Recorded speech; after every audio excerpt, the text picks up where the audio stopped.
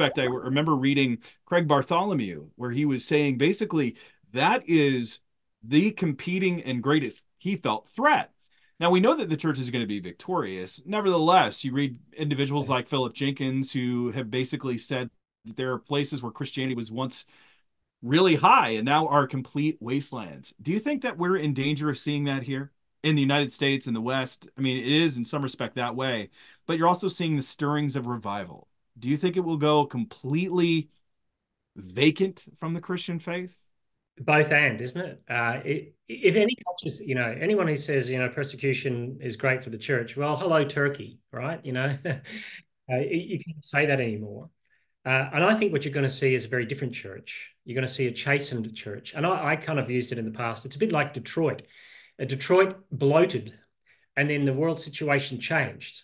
And then the car industry collapsed, and Detroit collapsed. But the way Detroit reinvented itself was it looked at the suburbs that were far flung and they couldn't sustain the infrastructure and their houses, and they let nature take it over again.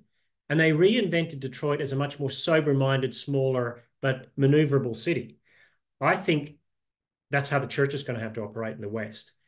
It's going to become a cohort on the margin, perhaps the creative minority line that we talk about, the creative minority, rather than holding the center of power. And as things change, you're getting reactions to that, right? You're getting angry at reactions or despairing reactions. You're getting crowing reactions from secularists who think the church should never have had a place at the seat at the table, at the same time that they live off the land that Christianity gave them in that respect. So I think you're going to find the church a chastened church. I think unless you get matters of what it means to be human, what a human is for, who a human is for, some of those things that Alan Noble talks about in his book, You're Not Your Own. Unless you can get those sorted out in the church, you'll see a tail off among young people who will not buy into the anthropology of the biblical anthropology because the other gospel of self is pulling them away. At the same time, like ships passing in the night, you're going to see young people who've pulled the lever of I can do me for as long as I want, and it's not working.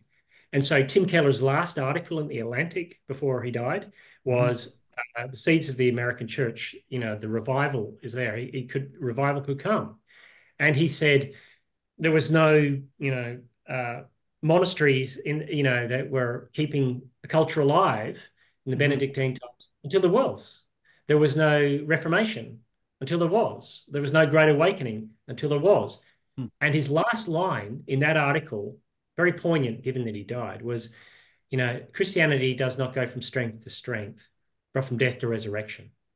And I think something has to die in order for something to rise. And part of that dying might be our hopes and dreams and expectations that we will hold the center of power.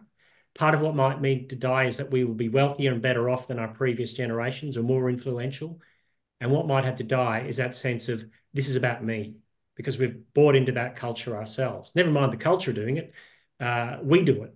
What does it mean? So death to resurrection is always the way that Christianity is going to grow.